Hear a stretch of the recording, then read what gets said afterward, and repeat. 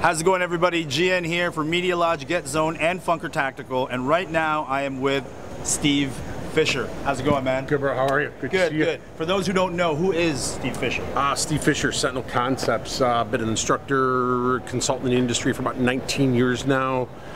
Most notable at the time, I was working with Magpul for approximately 4 years, jumped ship in 14, started my own company again, Sentinel Concepts, and here we are. So you're an active trainer? Correct. You're between trainer, instructor, or teacher. Which one of those do you feel is most closely tied to who Steve Fisher is? Teacher. Because here's the deal, an instructor tells people what to do. They instruct you what to do. Okay. A teacher actually makes you think. They give you problems. I give you an equation with variables, and I let you develop some type of formula to solve it on your own, to allow you to think for yourself and not just have somebody over the top of you barking things at you, telling you what to do, giving you all the answers, because everybody's different. Everybody's job is different. Everybody's reason for having a gun, carrying a gun, using a gun. So I have to be more of a teacher than I do somebody telling you what to do. That seems a lot harder than just being spoon-fed and telling me what to do. It is, because being spoon-fed's easy, man. We've been spoon-fed since we were this big, dog. But it's what it really comes down to. It's like, hey, I will give you bits, but it's up to you to solve that based on what you need. And I'll give you the answers if you pay attention. But if you're not going to hear them. Because I'll front-load dudes.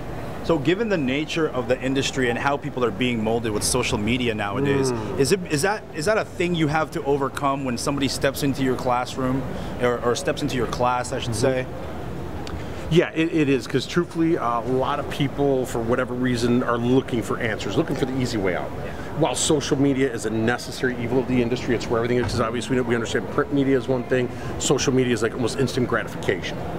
Dudes want to know what they want to know the answers now, but what it's created is this era of know-it-alls, so to speak. It's like every dude has a voice now because of the internet. Every YouTuber, every dude's like, hey, I've got 80 bazillion views on YouTube. I know what I'm talking about. No, shut up, stupid, you don't. Because here's the deal. You're not out there. You're not doing it. You're not out training it. You're not out understanding it. You're not learning it. You're not getting it. That information is just being spoon-fed to you again. And all you're looking for is that instant gratification via the internet. Man, how do we stop that? Because I do see that. You know, it's based on the views that you have. You get credibility based on how well you manage the social network. That shouldn't be a thing that happens in this industry. No, that's not the criteria. While, again, there's a lot of good information out there on social media for some really credible, good dudes that we know, that we understand, that we respect, there's a lot of shit. There's just a lot of dudes that have no clue, and they're parroters, and they're just kind of regurgitating stuff that's been said for years. And dude, you need to actually get out and do it. Put your money where your mouth is. Show up and come do it. Show us what you've got. And that's the problem, where a lot of dudes just want to sit at home on the couch, talk about it, do the whole gun camp thing with their buddies, and blah, blah, blah, blah, blah. Come out, put it where it is. And I understand it's expensive. It takes time, it takes energy, it takes effort. It gets you away from your family, your home life, whatever the case is. But what matters most? What you think you know or what you're about to know. And the problem is egos. Dudes' egos get in the way. Like, I still go to training a couple times a year with classes. You don't just say that? Because I often hear instructors and teachers say that I'm a part-time instructor, but I'm a student always. Do you actually? We always hear that, right? But you actually take other instructors? Last year I took 3 classes last year between, some stuff from Trident Concepts, Jeff Gonzalez, he's a buddy, Mike Pannone, a couple other dudes that are out there. And then I start looking at other guys for the following year. Like this year, Kyle DeFore's on my list, Frank Proctor. These are guys that are buddies, dudes, respectable peers in the industry. Mike Pannone again as well for some different things that I'm looking at. And these are all good dudes. These are all good dudes that I've respected over the years, that I'm friends with. I'm like, hey bro, you gonna be around? Yeah, cool. Let me know. I'm gonna send in the registration, send you some coin, and I'm gonna come in, jump in a class. That's the important stuff. I don't go there to get information per se or material for curriculum. I go there to see how an instructor or a teacher approaches things, how they deal with students, how they deal with certain problems, and how they present information that may help me at some point with somebody else. So you mean you don't know everything? Oh, hell no. And you no. You still make mistakes? Absolutely. Tell me about those. Tell me. Human being. Okay. We make them. It may be a shooting error, it may be a diagnostic error, it could be just the way I may present something to somebody that's not necessarily ready for A, and I'm giving them B. So yeah, those things happen, and there's a time that I have to flow based on the student's level, what's happening in the classes, and those are important things, but we are human, and this is why we go to these things, so I understand and even see my own flaws. I think people hear these things and it makes sense to them, but something needs to shift. So yeah. How do I become a perfect student, or how do I become a better student? That's hard because it's based on that person and that ego. The best thing you can do is come to class. Come to class prepared, have all your kits squared away, all your gear for the practical applications over there. If it's a pistol class, dude, show up with your handgun, show up with the holster you daily carry, throw a magazine in your back pocket. Dudes will laugh at me because I often teach with a magazine in my back pocket or my front pocket because that's how I carry. Like right now, handgun, magazine in my pocket. No big deal. Carbine, same thing. But come to class prepared. Take notes, pay attention, ask the questions, ask the whys. This is why you are paying us. You are paying us for information download based on our experiences or whatever the case is. And your job is to pick our brains. That's why you're paying us. It's not just to go on the line and shoot drills. We are there to give you info, and you as a student have to ask us those things. And the other thing is, like, dude, if you don't understand it, you know, if the instructor's not, you know, giving it to you visually, auditory, he's not telling you things, showing you things, doing the demos in all sorts of ways, you need to pipe up as a student. You're not going to hold up the class. Nobody's going to care, dude. You are there to give that information and get that info. Ask the questions. Be a good student. Leave the ego at home. Don't be the guy, well, my instructor says. My instructor says. Yeah, that's cool, bro. Then go back to your instructor. You are here to learn something. You paid me for this, not to sit there and say, hey, my instructor says to do this. Well, that's cool based on what your instructor is telling you versus what I'm explaining to you and showing to you what makes sense to you. There's a lot of ways. No one has the way. And that is applicable to everybody across the board. It could be a guy, it could be a gal, it could be a SWAT guy, it could be a patrol cop, it could be a mill dude, whatever it is. It still revolves around fundamentals, but you still have to be a good student willing to answer those questions and ask them. So when I put up my hand in that class, I tell you to put it down because I'm tired of talking to you because you've asked 18 questions, dog. There's that guy, right? There's that guy. There's always that guy. Dude. Always that person. Okay, but if, let's say I'm not that guy, sure. It's my first time or my second time asking a question, are there red flags I should be looking for as far as how my instructor answers that question? Absolutely. Tell me about Absolutely. it. Some of those red flags could be because this is the way we've done it. This is the way I'm telling you to do it. Right. This is how you're going to do it. Like, well, why? What is the application behind it? I need to give dudes that information, that why. And if an instructor doesn't give you the whys that are acceptable to your day-to-day life, hey, cool story, dude. Everybody likes to go shoot carbines because they're awesome. How often you carry a carbine every day if you're not a soldier or an elite guy working inside a certain environment that carries a carbine? Cool, dude. You should probably be in the pistol class at that point. But again, there's still whys. You know, most dudes are like, well, I have a carbine for home defense. Cool. Here's your answers. You know, it's always to the context of the situation of the training that we are performing. And they have to give you those answers that are applicable to what you're doing and the whys behind it for you. Has there been an instance where you taught something in this decade perhaps and you don't anymore? Yeah. And is that okay? Oh, absolutely. Everything evolves. Training curriculums evolve based on the students, the student needs, and today's current threat assessments. So having somebody who can give you that information and is willing to accept that, you know what, 10 years ago, this may have been not be the best method now, but it was then and it was perfectly acceptable. Now it's, dude, I got to change this. I've got to bring this to be more relevant based on information I've either learned or gathered.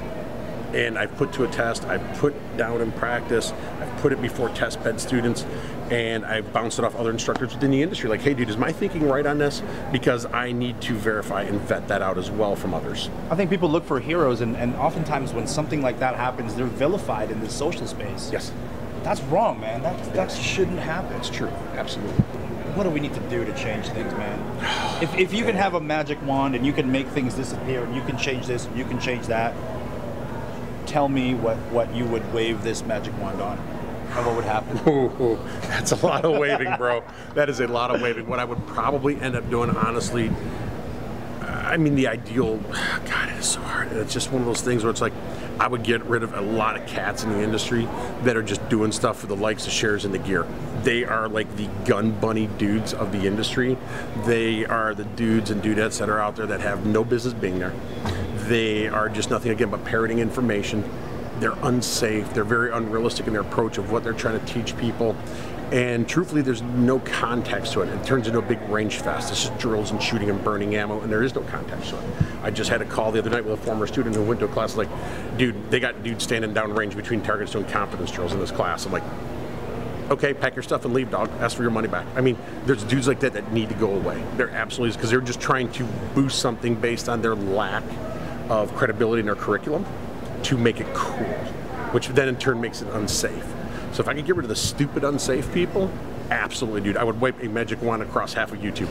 Okay, so you learn from all these really, really special guys. There's special people, and there's not so many special. You know, there's dudes that are grandmaster, world-class competitive shooters I will learn stuff from. A little bit more efficiency and how to work a gun, move with the gun, whatever. Everybody has a segment that they can learn from, be it the competitive guys, the quote-unquote tactical world guys, the, you know. But hold on a second. Oh, yeah. I hear this all the time when people are trying to vet online, this instructor, hey man, how many gunfights have you been in? You hear this a lot. Oh, yeah. So can anything be passed on from somebody who's been in a gunfight to somebody who has not? Absolutely. Tell me what that Sure, is. absolutely. It can be their mindset, their attitude, what happened during it, what they were hearing, what they were seeing, how it was having. Yeah, you may learn something from a cat who's been in 50,000 engagements with a carbine or a belt fed. How does that apply to you with a handgun if the dude hasn't done with a handgun? And that doesn't matter. The fact is that cat has been there. He has done something with something in his hand, a gun, and has engaged actual human beings. Yeah, absolutely. Is that a criteria for you? Is that a must for an instructor to have been in a gunfight No, to be absolutely a good not. There's a lot of instructors out there that are great instructors that have never been in a gunfight, but they come from great places, so they have other experiences. Like if I wanted to go learn how to shave seconds off my reloads, or how to make myself more efficiently in some aspects, I'll be like, hey man, I'm going to go talk to Rob Latham. Hey, I'm going to go talk to Jerry Barnhart. I'm going to go talk to Mick. I'm going to go talk to these competitive guys out there that are doing it every single day. And truthfully, both those worlds intertwine so much, dudes don't even realize it. I'm like, hey, you want to learn to get better at something? I tell students, it's like, yeah, I said, go shoot a USPSA match, man. Go shoot some 3-gun. Man, here's what I'm getting from you. You're really putting the onus back onto the student to understand who they are and what they need so that they can extract the most out of the instructor that's in front of them. Absolutely. 100%, that's all it is. It doesn't matter who you go to within realistic, context, but as long as you're pulling something away from them, that's all there is. Like, hey man, I want to go learn to shoot faster with my gun. I'm going to go see Ben Stoker. I'm going to go learn from some USPSA cats again, even though I used to shoot it years back. Yeah, I'm going to go learn from those dudes because they're the fastest. They're the best at this. Yeah, so what, it's not from concealment, but their mechanics are still their mechanics. If I want to learn how to do bounding, overwatch, movement drills to contact, I'm going to go train with some dudes from a cool place. All these things are all contextual based of what they have done and what your needs are. Man, I started this interview series with these instructors thinking I'm going to get gun lessons. Really, these are life lessons, man. These are life lessons. To know who you are so you can get the most and share the most with the people that you interact with. Absolutely, 100%. That's all it is. It's life lessons. That's all this is. Life. So where can we get more life lessons from Steve Fisher? You got to have a website. Yeah, website, like Instagram, Facebook, all that good stuff. SentinelConcepts.com is the website. Sentinel Concepts on Facebook. Sentinel _ Concepts on Instagram. And yeah, I'm out there. There you go, guys. For Media Lodge, Get Zone, and Funker Tactical, on behalf of Steve Fisher, hope you guys enjoy this. I certainly learned a lot, so thank you one more time. Thanks, brother. Man. Pleasure, man. Thank See you you. soon.